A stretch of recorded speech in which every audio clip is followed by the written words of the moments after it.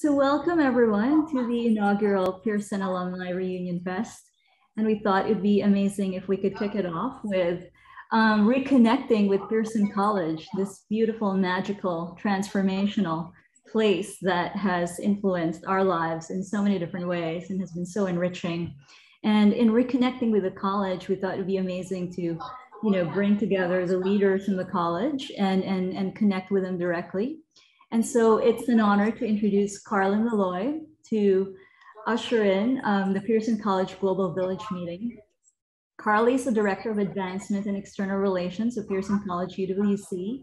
She's now in her 7th year with the college, and she was born and raised in Victoria. She gets a lot of joy in bringing people to campus for the first time for a tour and to meet with students so they can experience the magic of Pearson, which is one of Victoria's hidden gems. So Carly, please take it away. Thank you. Excuse me. Thank you so much, Annalisa. Before I get started, can everyone hear me okay? Great. And I'm just going to ask everyone to mute. I can hear some background noise. I'm going to actually, nope, I can't mute anybody. So there we go. Ask everyone to mute. I see there's also some comments in the chat, Annalisa. I'm just wondering if they need to be addressed before we get started about the max capacity. So just wanted to make sure you see that. That's wonderful.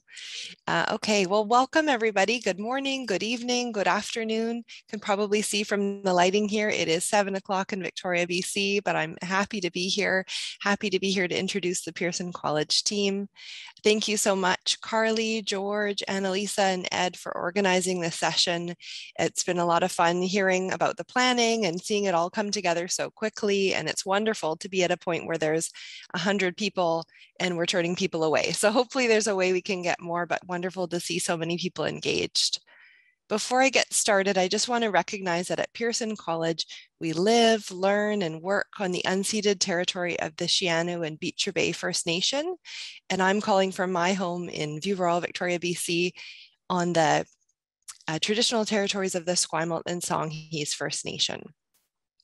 So this morning, we're going to have a chance, or whatever time of day it is for you, we're going to have a chance to hear from several people at the Pearson College team. It'll be Craig Davis, our head of college, Theron Shaw, our campaign director and PC16 alumnus, many of you know, Jackie Terry Carroll, our senior philanthropic advisor, who's been leading our class scholarship campaign, Benoit Charlebois, PC9, alumni and community engagement director, and Brian Geary, our communications director. Now, I know that sounds like a lot of people and we only have an hour, but we promise to keep it short so that there's a lot of time for questions and conversation. Throughout the presentation, I'll just ask if you have questions, please pop them in the chat and we'll try to address them as we go. And if we don't have a chance to address them throughout the presentation, we'll do that at the end. And at the end, feel free to put your hand up as well and join in the conversation. So thank you all so much for being here. And with that, Craig, I'm going to pass it right over to you to kick us off. Thank you, Carly. Yeah, can I just extend my own gratitude and thanks for an amazing group of people I can see on screen and the full engagement we've got, and the fact that we're turning people away or trying not to turn people away is a fantastic testament to the organization of this event. It's fantastic. It means a lot. As many of you know, we had a very challenging year last year, as many of you would have done in your respective contexts around the world with COVID. So seeing all of our students here on campus face to face, as well as seeing everyone here engaged is hugely energizing for me and the team. So thank you, Carly, for that introduction, and hello everyone, wherever you might be at different times of the day. I've been given the task of focusing on our strategy for this session, our strategic ideas, our challenges, our priorities, and our outlook for the next 5 years. That's what I'm going to focus on. And as Carly says, please drop any questions you might have as I go through some of my notes on this. And Carly will stop me if we need to address some of the questions in the chat, because I won't necessarily be able to see those, but we will have time at the end as well. And really, by way of introduction, we've been going through a process in the last 12 months of a strategic refresh. As many of you will know, we have a strategic plan in place, one that's on the website and the documents there. It's entitled People, Place, Programs, Prosperity, and Profile. And we decided that strategy is still very much in place, meaning we will keep it there for the next 5 years. It's a very overarching strategy. And in many respects, we have not really driven through each of those sections in the first 5 years. But what the initial consultation I had with the leadership team and with some faculty and staff on campus was that we decided we needed to drill down into the strengths that we have as a campus. And we wanted to focus on what we do well, and therefore to make our targets a bit more concrete and a bit more specific. And therefore, from that, we have identified that we want to become the leading climate action and sustainability college, partnering with Indigenous knowledge, and specifically partnering with 3 universities here on the island, one of which, Vancouver Island University, is led by the new president and alumni, Deb Saucier from Pearson College. So that's a fantastic serendipitous situation we've got. And that's really what we want to focus our education and programming on, but also in terms of sustainability, that's also going to be the focus for operations and engagement too. So as you can see, this vision is translated into our 3 strategic drivers.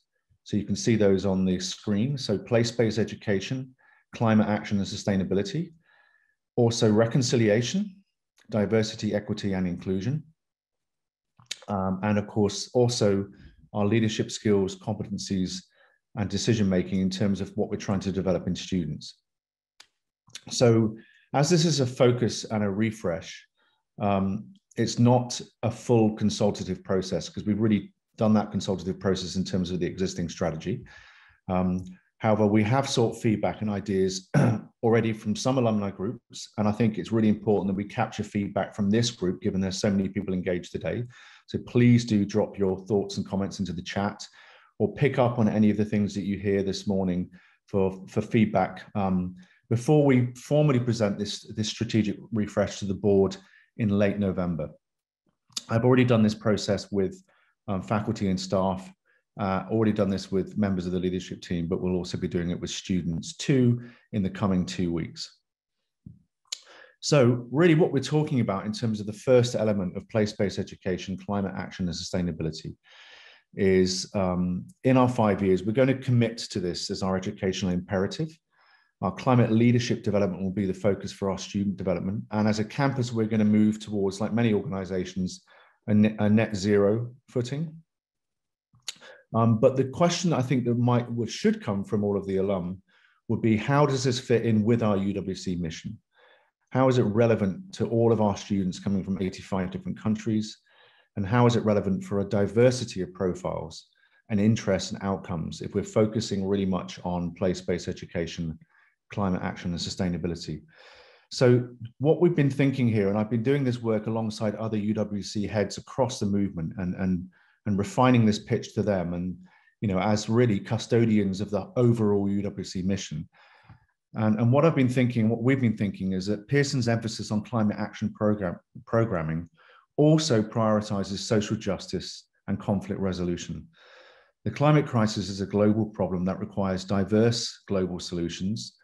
And just as the UWC movement was created in the post-World War II era to help prevent future global conflict, Pearson is now rising to the challenge of developing new leaders with the skill sets and mindsets to address our global ecological crisis. So with students living and learning together from over 80 countries with unique access to Indigenous educators, leaders and approaches that we have here at Pearson, we are perfectly positioned to prepare emerging leaders for this role.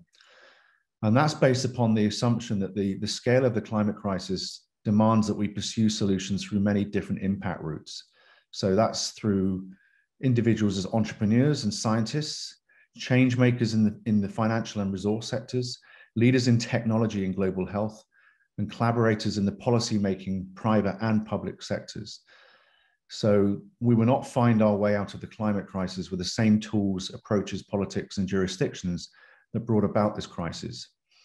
And as the most recent IPCC, International Panel on Climate Change, 7-year report indicates, immediate action is required that galvanizes diversity.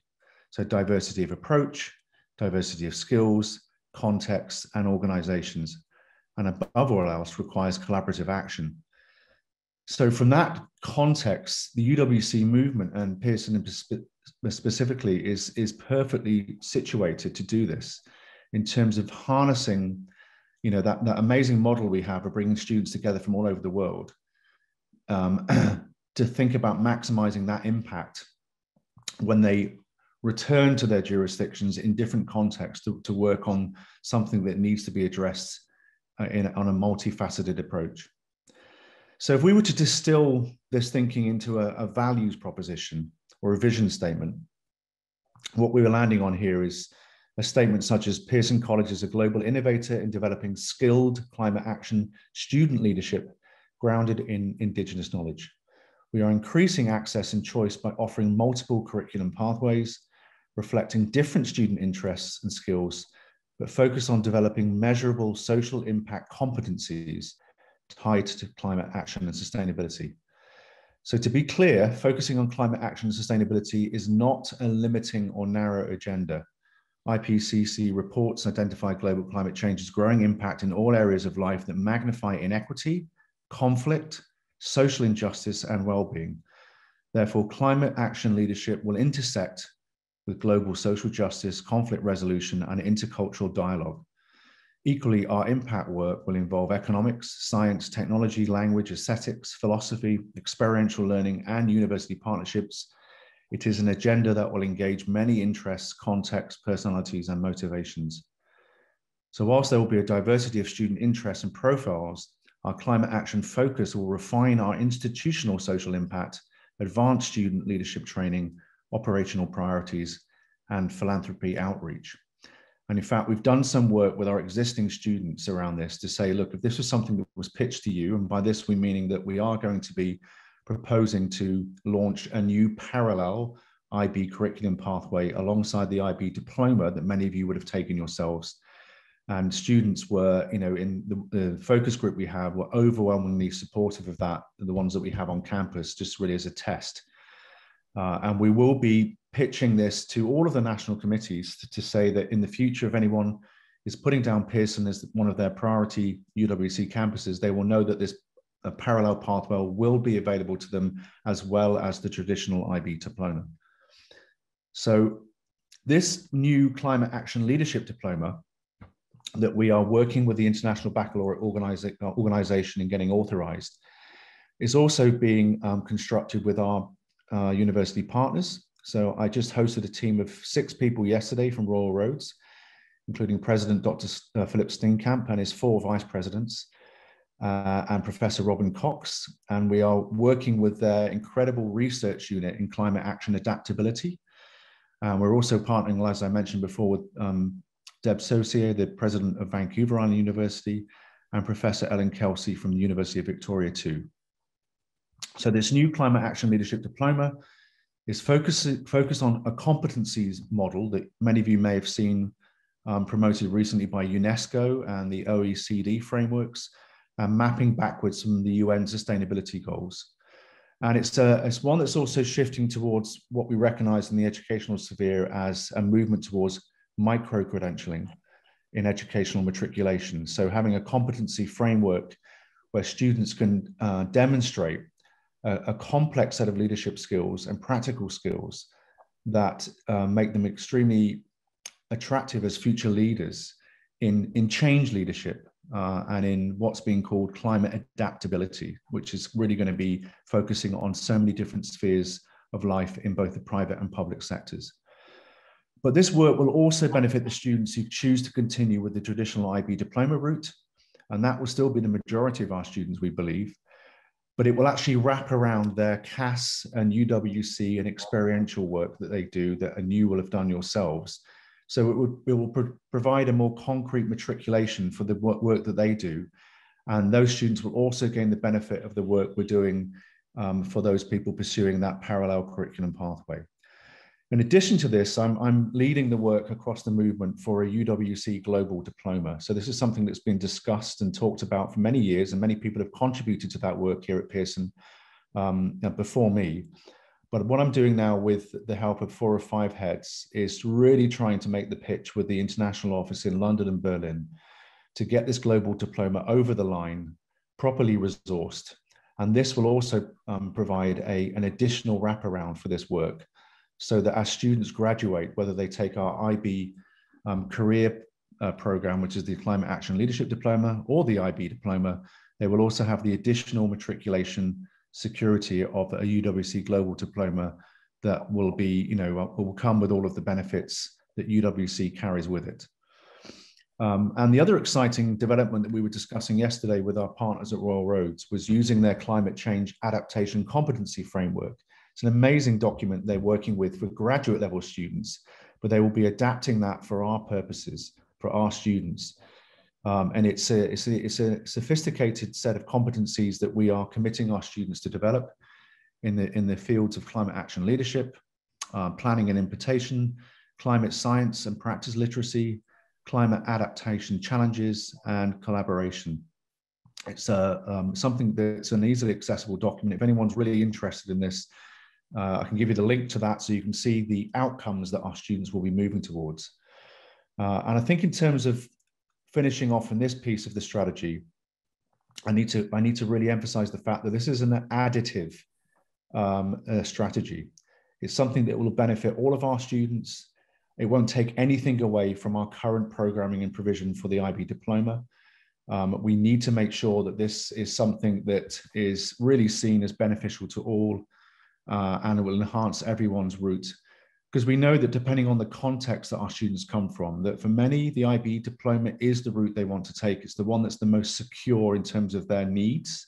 And therefore that will be our resource commitment to that. This is something we are adding to our provision. And this is where our engagement with alumni and our partners comes in, because there's something that needs to be resourced and financially supported as an additive stream. And it's something we're really excited by. We also want to make the modules of this Climate Action Leadership Diploma potentially available in a blended format on the UWC Global Campus, which is a platform which all students should be able to theoretically access from any campus. So we can offer this to all UWC students as well. And so that Pearson's, position as the leading campus in this particular field will be cemented, because our work will be accessible to other students who don't have the privilege to access our routes into our university partners or our Indigenous partners that we have here. The last piece here, before I hand over to the team again, is to connect these drivers to our specific financial and engagement pieces too. But also before that is looking at reconciliation, diversity, equity, and inclusion as part of this, and how it fits in with well-being. The other strand of development in terms of supporting our students and enhancing their experience here is really born out of some of the challenges we faced last year. During our COVID year, as they say, don't let a crisis go to waste.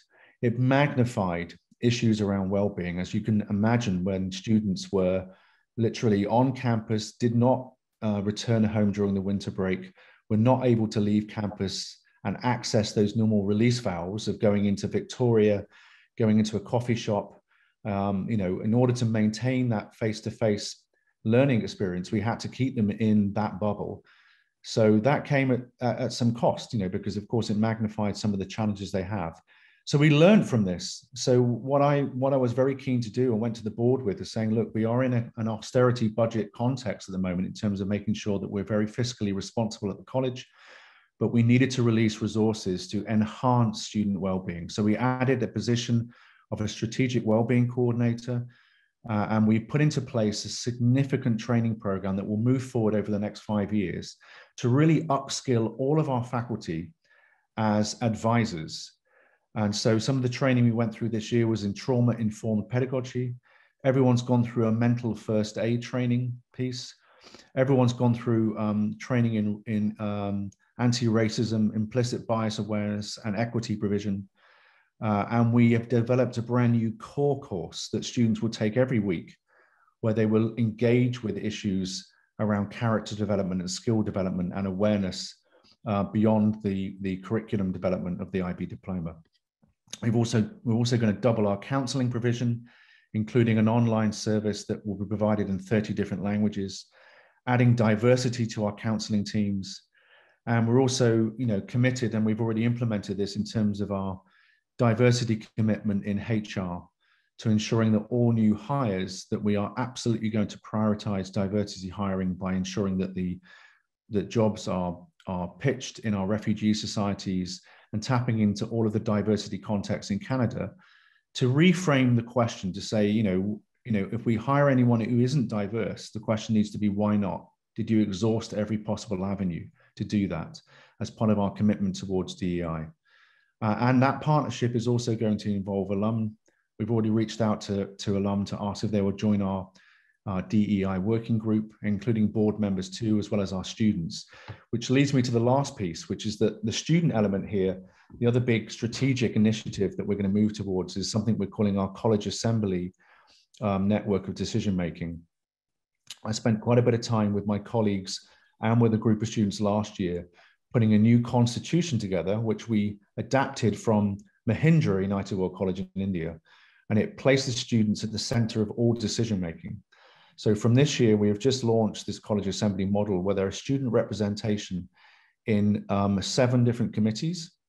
So we have a committee that's going to be working with the board, which includes 2 students working in an operations committee, an education committee, a student welfare committee and wellness, an ethics committee, and also experiential educational provision committee. No decision that affects students can be made without their input and without their support, according to that college assembly model. So they're super excited by this. It's a way of, I'm hoping, bridging that gap between the impulse that our students have towards very positive social activism, but by putting them in the center of decision making, they will be accelerated in understanding the complexity and compromises that sometimes need to be made in that decision making, certainly with financial implications. And we're hoping that that will really empower them as well in that drive towards promoting their leadership skills. So as far as my piece is concerned, that's the end of that. But before I hand back over to the team, they will talk about the implications around finance, operations, and engagement. I think my final point of question will be, and concern around the strategy for the next 5 years, is that it's very clear as a college that we need to create financial headroom as part of our strategy to do all of these things that we want to do to improve the provision and programming experience for our students. Our operating budget every year is extremely tight. The cost of maintaining a campus of this size in this location increases every year. And we don't have the economies of scale of other larger educational institutions, drawing on exclusively from tuition revenue.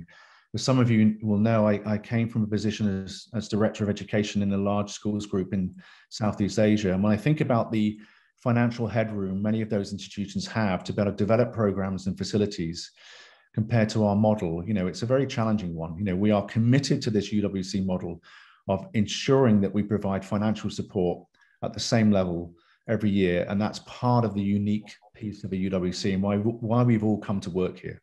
And that's absolutely what we want to guarantee. So we need ideas for creative revenue streams beyond our current modeling to be able to do the additional programming we want. So that's something that I'm extending out to the alumni group. Any ideas that you have, any support, thoughts are gratefully received in this venture, because we need to cost them. And I want to continue doing this to ensure that Pearson is a leading institution, not just within the UWC movement, but across the globe. So back over to you, Carly, and the team to pick up on some of those threads. Thank you. Thanks so much for that, Craig. I can see some really positive and encouraging feedback in the chat. I know that's how a lot of us echoes how we're feeling on campus as we're hearing about this and some of the early feedback we're getting from supporters and other alumni that we're speaking with. So this is great. Going to pass it over now to Theron to talk a little bit about the campaign to renew and refound Pearson College. Thanks, Carly. It's nice to be here and see a lot of you this morning. I've had the chance to meet many of you over the last few years. I am a year 16 alum and came back to this role with the college, bringing my career of philanthropy work to help in shaping a campaign that's really designed to be the vehicle to support the kind of innovation that Craig is talking about. So what does the college need for its next several decades of life? And So that campaign is well along, and wanted to just give you all a really high level snapshot of it here. It's a $40 million campaign that we call a Renew and Refound campaign. And it has, you can think of it as a stool with 3 legs. It's got, the first of those is the kind of work that Craig's been highlighting this morning around what is going to be the Pearson College experience going forward, what's needed to really respond to what's happening in the world now, and what are our students needing and asking for. The second of those legs of the stool, if you will, of course, is scholarships, and making sure that all of us as alumni came on this exceptional founding idea of scholarships for all or most of us. And so the board and our whole team is committed to keeping that as generous as we possibly can. So raising those scholarships will I think always be a priority for us. And then the third is, of course, the campus, the place that we've had some of the slides that we've seen here this morning. I think all of us have that emotional tie to the physical place, to whether it's the views out from the flagpole or from the observatory, or just the experiences we had on that campus. So the program, innovation, scholarships, and the campus are what make up, in a sense, I just often describe it as everything we need to get done for the college over the next 6 or 7 years. So we have raised an amazing 25.7 million to date.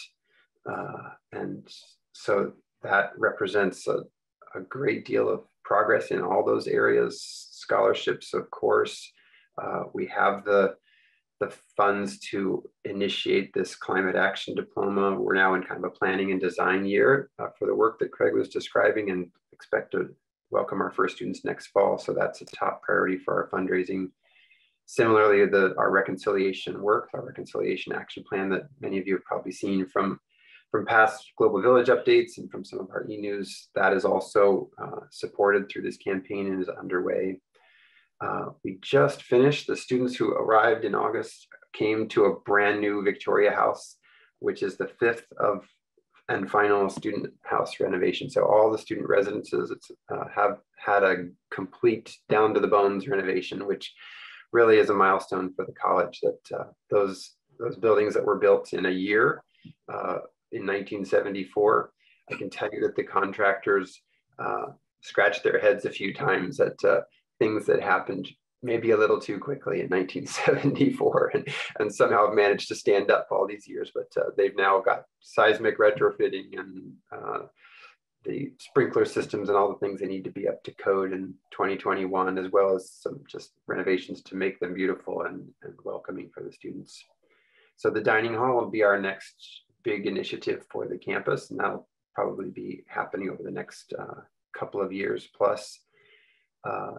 Those of us who remember the LLT as a windowless, dark space where we all watched CNN news and reel-to-reel movie projections and had choir rehearsals, that space is really being reimagined, and we've raised some really generous funds to completely transform that space as an innovation lab and a collaboration space. And so that's going to be happening over the next year or so. I see some things happening in the chat that yes, all those student residences have been renamed. And you know, as a fundraiser, I'll confess, renaming things sometimes makes you nervous. Like, oh no, what's going to somebody's going to be upset. Maybe lots of people. And this has been quite the opposite. Chief Chips from the Shianu First Nation gifted us the names of the 5 different species of salmon, and accompanying those a design for each house that comes from the Coast Salish tradition. And so we'll be having something formal in October to sort of announce those and have a gathering with the Shianu First Nation folks. But the students have been so embracing of that it was just like days announced at the end of last academic year. And as a house parent, I was helping all the students clean and pack for the end of the year. And they were already writing Kolak House instead of East House on their things that they were storing over the summer, so that people could just claim that name out of the gate. So I think everyone is quite excited about what that means in spirit and fact on campus. On scholarships, I'll say one last thing, which is that many of you have been involved in class year scholarships, and those are a way that all of us as alumni can lean into making sure that scholarships remain as generous as absolutely possible for people from around the world to come and be part of this global village. So it's a way that a class year can rally together. It's in my own class year. It's been a fun way just to reconnect with people and collaborate and do something together. And it has a spirit of paying it forward. So I think Jackie, Terry, Carol, my colleague, is on this call as well. There's so many of us, it might be hard to find her little thumbnail image, but Jackie will be hosting a session on Thursday about how to launch a class scholarship. That's at 9 a.m. Pacific time, so you can edit it from there, but that's over this coming week, September 23rd. And we're working with quite a few class years, and we're always looking to grow that. So if your class year is already active, or you would just like to get involved in shaping something for your year, please let Jackie or Carly or I know, any of us, and we'd love to see what's possible there. That is a way that we, as I'll just say again, as alumni, we can help make sure that the scholarship kind of foundation of Pearson remains as strong as possible. So I think I'll pause there. I'm happy to take questions as we go into that session, but I'll pass the baton here to my colleague Benoit, a year 9 alum. For those of you who, if there's anyone on this call who hasn't met Benoit, and I know Benoit wants to share some of just other ways that he's been working with PCAA and lots of other alumni to make ties and links and threads and build community amongst our alumni circle and connect all of us more richly. So Benoit, over to you.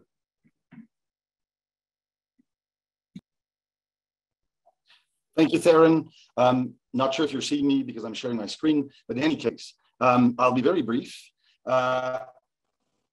Never before have we had so many and so much offering, so many alum and so much offering for alum to engage.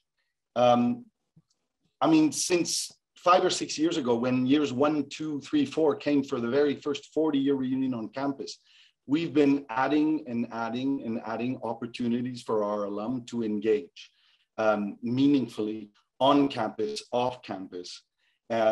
We've had new programs or old programs revamped, like Life After Pearson, which allows alum to come back on campus and to speak directly with students about their life journeys, to inspire them, to mentor them, to coach them about what's out there in the real world. Hundreds have come to the college for that purpose. Others have, for over 3 years, about 100 alum came to Alumni House on campus.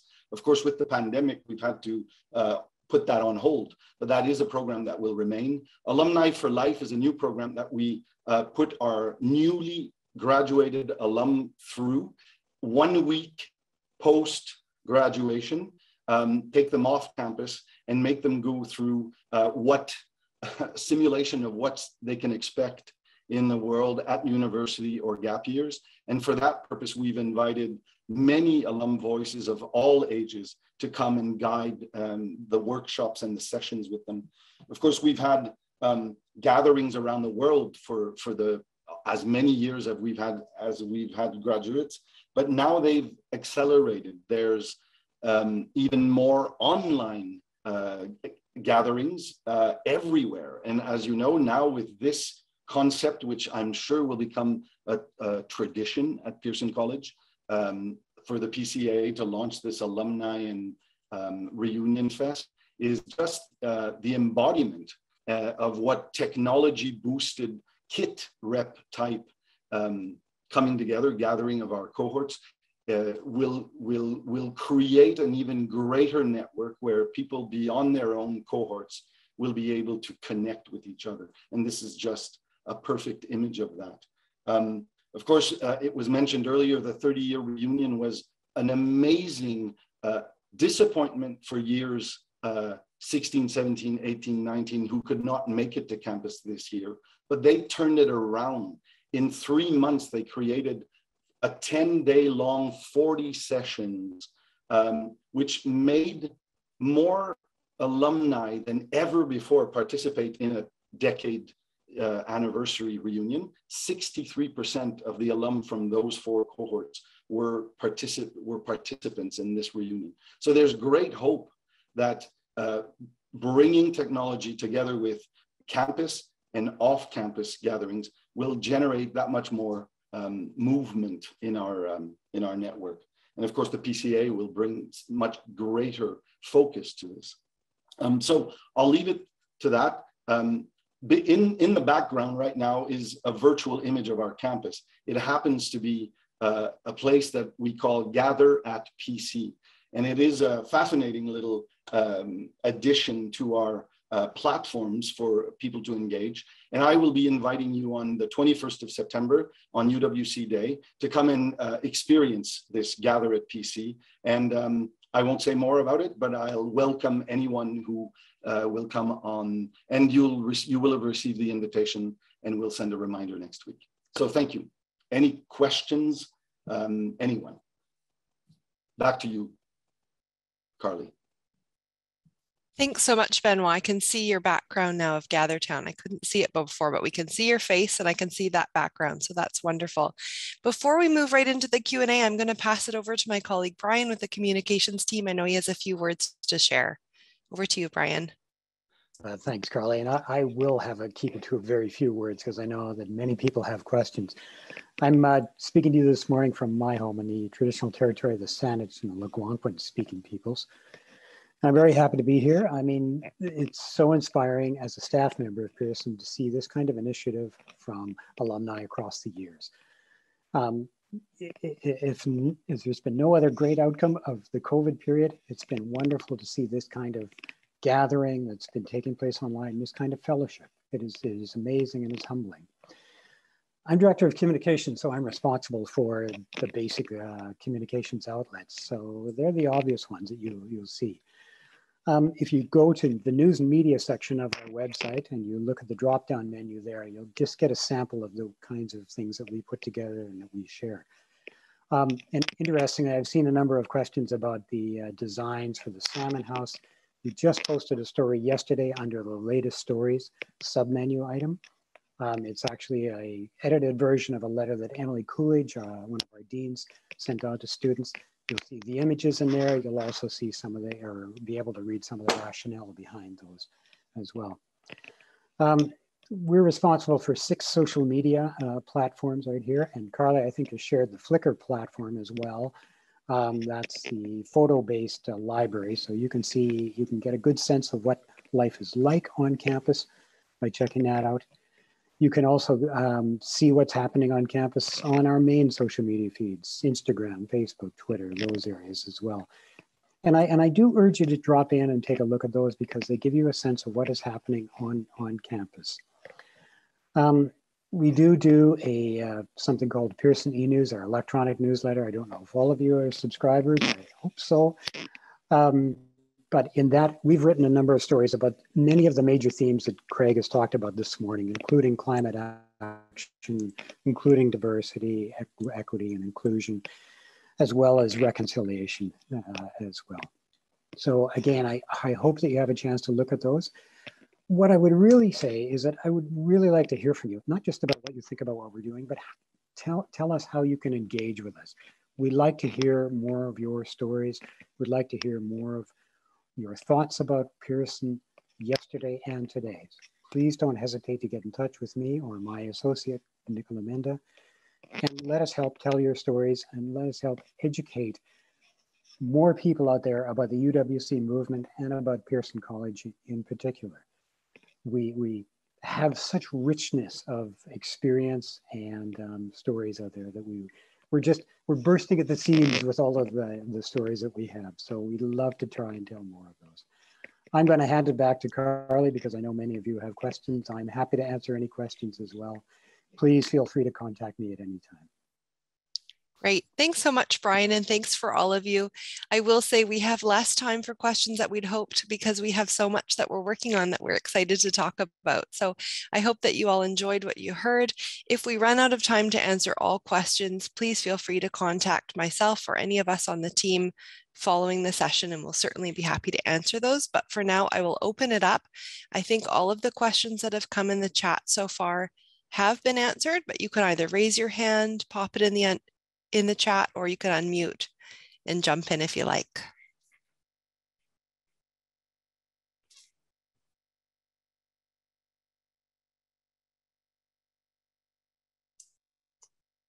Okay, I see we have our first question.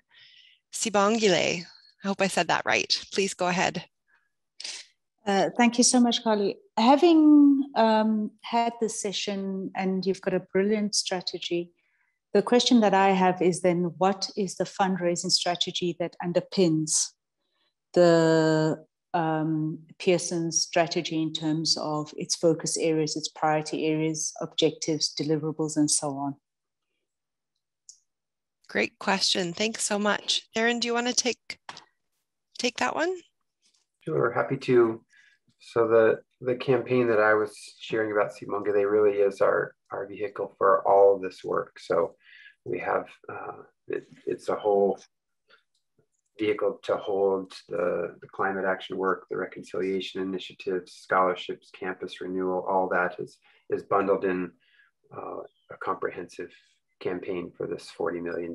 And it's the fact that we're at that 25 plus million means we've been raising the funds as we go to keep the work moving. So unlike some campaigns where you have to raise all the dollars to build X building, and when we raise them, we'll break ground. This is much more of a, what are we doing? What's our next top priority? Raise those funds for the coming year. And so to keep the work is actually unfolding in real time as we secure those funds. So does that answer your question, Sibongile?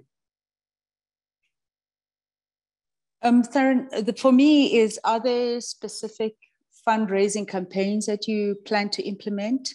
Or how is it that you're planning to raise? Is it just alumni, or is it alumni and other possible sources of funding that you possibly have access to? Thank you.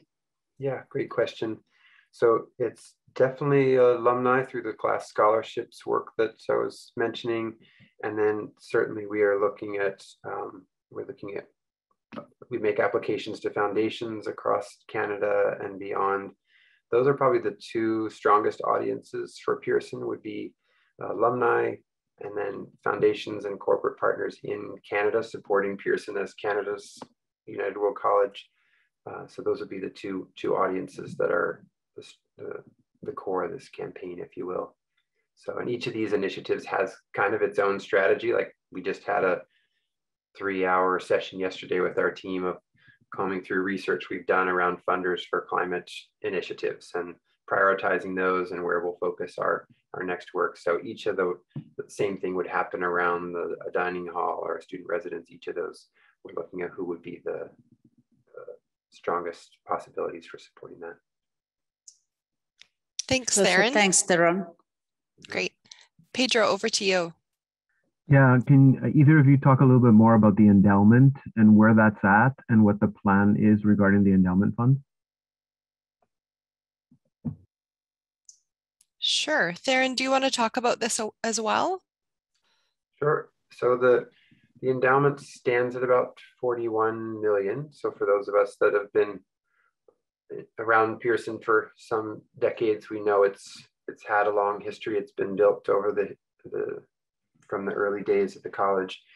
The endowment is I've been in this role about 4 years and watched the endowment move into a more and more healthy role. So we've decreased the annual draw on the endowment each year because our goal was to get to a sustainable annual 4% draw on that. And we're at that place now. So that gives us a healthy, sustainable relationship with the existing endowment. There are gifts coming in through the campaign that are helping to grow that endowment as well. So that's a priority of the board and of our team, and particularly around legacy and estate giving that's the chance that most of us humans have to make the largest gift of our lifetime when we don't need our stuff anymore. That's when we can give the most of it away. So that's a place that we're particularly opening conversations around longer term growth of the endowment, and class scholarship initiatives are also thinking about, okay, we're supporting a current student now. What would it look like to also endow our year 16, year 12, year whatever support?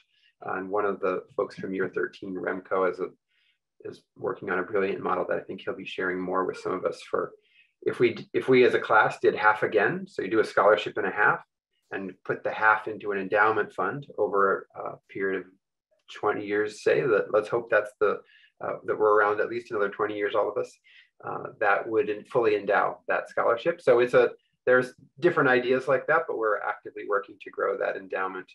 And I'll say one last thing on the numbers of that. The endowment does provide, of course, a stream of income from that 41 million. We get 1.6-ish per year right now, and that will grow. To get to a place of suddenly full scholarships for everyone, I think it helps people to hear the number that would take something like an infusion of 150 million plus to the endowment in addition to what's there. So that's a great goal. It's a longer term goal, though. It's a long game. We are working to grow the endowment, and when we get to that place, then we'll be able to endow everybody. But it is a long game to get to that. Carly, if I can just jump in just to add a few comments to Theron.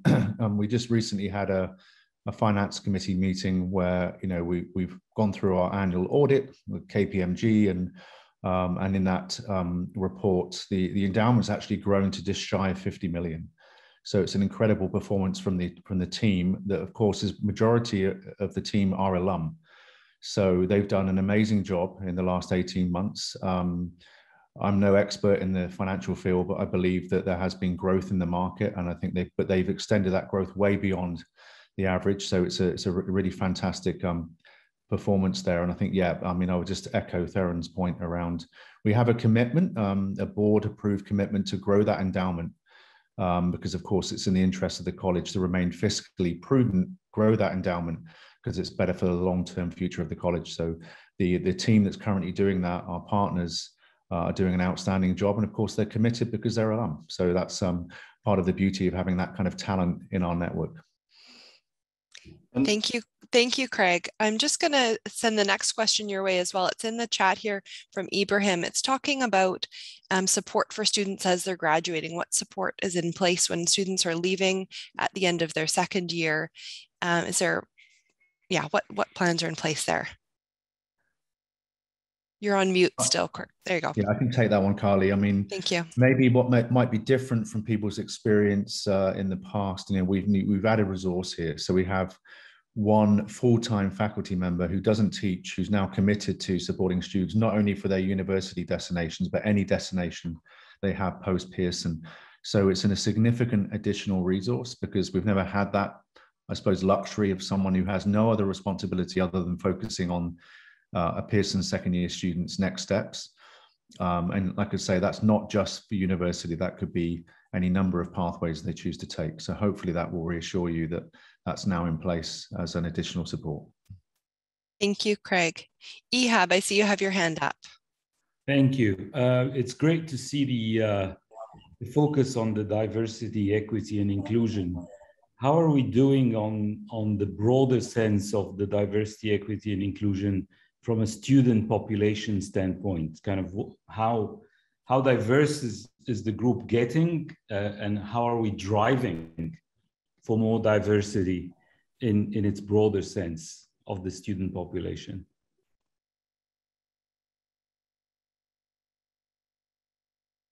Craig, you're just on mute. There we go. Happy to take that again. I didn't hear the first part.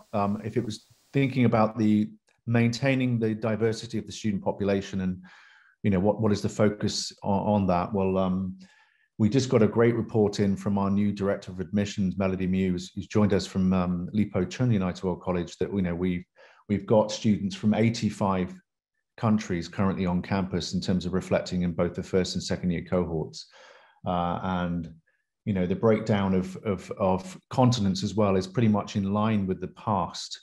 So in terms of reassuring the community that our current student population does reflect the diversity of the past, then we've got that, and it's a data-driven piece.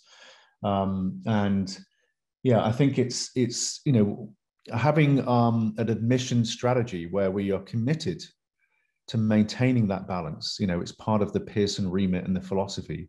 It means that's what the director of admissions does. She maintains the healthy relationships with all of our national committees to ensure that we can meet all of those different quotas around diversity, gender. I mean, I would say the biggest challenge actually facing not just Pearson, but across the UWC movement, some of you may be aware of this, is the gender imbalance. There's increasingly in the last 5 to 10 years, a drop-off of applications from male students. So across the movement, it's 60% plus in terms of female to male. I mean, I've got no idea what the causal context is that across the movement, but that's something that people are beginning to be concerned about. I receive a number of emails from people across the movement about it, but it just seems to be a trend. But in terms of maintaining the diversity from both country and continent, that's very much still in place. And yeah, I can talk to that as we do the transition into the AGM, because I've got a few stories connected to that. Thanks so much, Craig. So I see we're closing in on our hour here. I want to make sure we have time to answer. There was a question in the chat from Gimile. I hope I pronounced that right. And I know Benoit is going to answer that. Pedro, I know you have your hand up again for a question about the board. I'm not sure if we'll have time to go to Lori, but let's, Benoit, go ahead first with this question. Jamile from Turkey's question is about taking advantage of the fact that we have so many experts in all areas, to invite them to be speakers at the college, whether online or in person. And we've been doing a lot of that. And in fact, we've also been inviting alum to be part of working committees. Just mentioned by Craig, the DEI working committee we've just set up. We have 3 new alum, one who's deputy director in the Ontario Ministry for Anti-Racism, Nosa Ero Brown from Nigeria. We also have a program called, that's alumni-led, that we support, we've been supporting for almost a year, on Saturdays, called the Global Village Speaker Series, originated by Laurie Houston in year 3 and managed brilliantly together with Karen Robbins, also an alumna, and they've had more than 75% of their sessions have be speakers from all ages, from all colleges, in fact, but mostly from Pearson College. So there's a lot of opportunities now that are generated through the possibilities of technology to have our own alum be the experts speaking.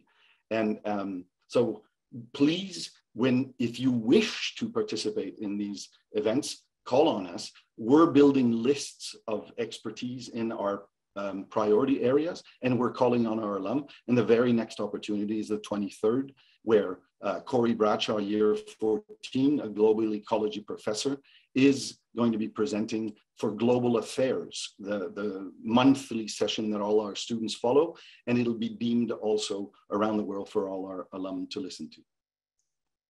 Thank you so much, Benoit. I've been given the green light from Annalisa to take a couple more minutes. So Pedro, let's see, I saw your question in the chat. Do you want to ask it out? I can. It was just, I saw that Laurie Sterling is here. I don't know if any of the other board members are present. It'd be great to meet them and maybe get a quick introduction or update and see what their focus is on at this time, maybe, if it's appropriate. Thanks, Pedro. Laurie? Putting you on the spot. I haven't seen any other board members on the call yet. Okay, well, look, we basically as a board, as you know, Pedro, are not so much involved in the day-to-day running. And we have a very capable Pearson team, as exemplified by the people on the call, led by Craig.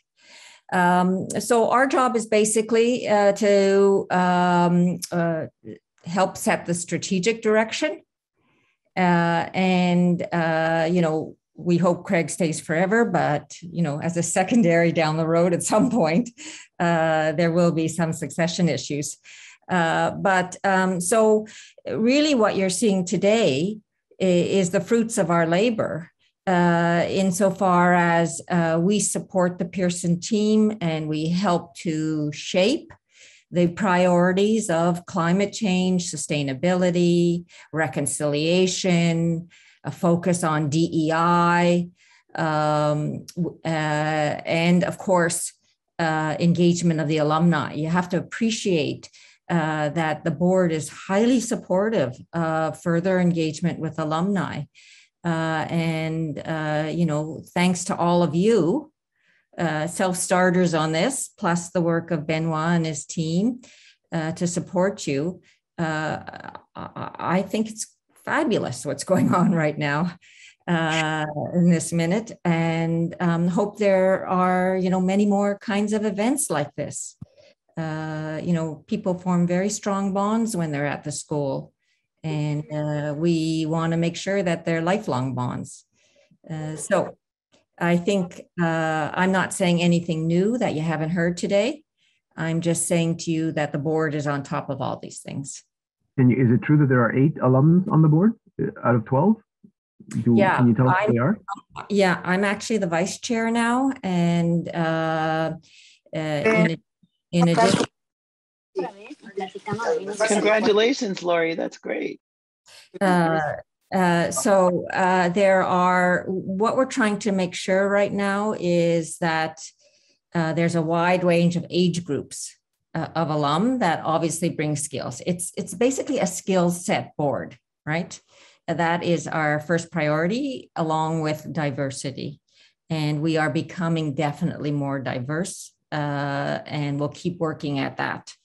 But we're also trying to ensure we have some younger alum on the board. So Yawanda Yue joined the board this year, and Owen Teo joined the board, and Anita George. There are lots of alum, and but there's also external perspectives, and I think the mix is the right way to go. Lori, what year are you and where are you from? Hi, everybody. I should have started that way. My name is Lori Sterling, and I'm a year 2 alum, and I come from Montreal, Quebec. I've been on the board for, I want to say 4 or 5 years now. I brought a skill set of governance, having been a Deputy Minister of Indigenous Affairs in Ontario, an Associate Deputy Minister of Justice for the federal government, and the Deputy Minister of Labor and Skills Training. So that's who I am, and nice to meet all of you. Thanks, and thanks for all your help. Wonderful. Thanks so much, Lori. What a great question, Pedro. Thanks for allowing us for that opportunity. And thank you all for being here today. It's been wonderful to see. We've exceeded the 100 capacity, so I'm glad we got that sorted out. Great to see so many of you and have this chance to reconnect. So if you have a question that didn't get answered or you didn't feel comfortable putting it up, we'll make sure that you have our contact information. I believe it's all on the website, but certainly we'll make sure you have that. Reach out anytime, where there's many opportunities to engage, and we're always happy to hear from you. So with that, I'll pass it back to you, Annalisa and Ed. Thank you so much. Thank you so much, Carly. Thank you so much, Craig, Benoit, Theron, Brian, for this very illuminating and inspiring presentation and conversation.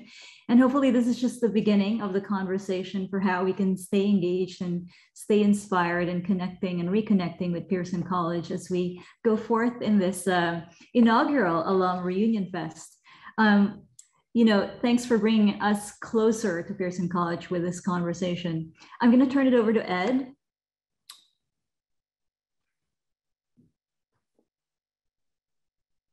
Yeah, I would echo that. I think we're all very thankful for the work that everyone at the college does. And I think there's definitely something to be said about, everyone here is hopeful that we can keep having events like this, that we can keep participating actively with the college, and that we can keep all of us pursuing the UWC mission.